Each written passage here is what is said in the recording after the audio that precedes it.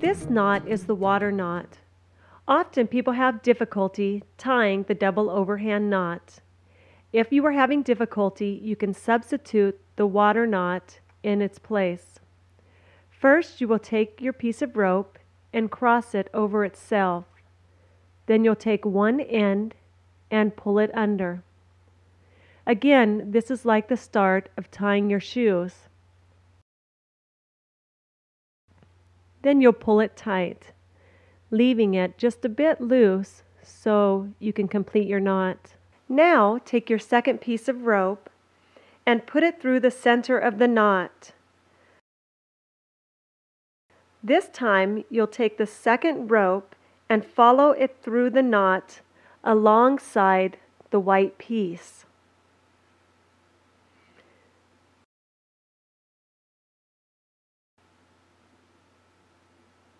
You continue to follow the white piece of rope with the red.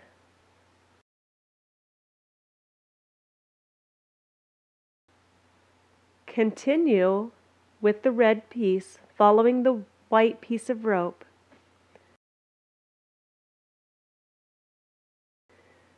Then you will pull the knot tight. This is a completed water knot.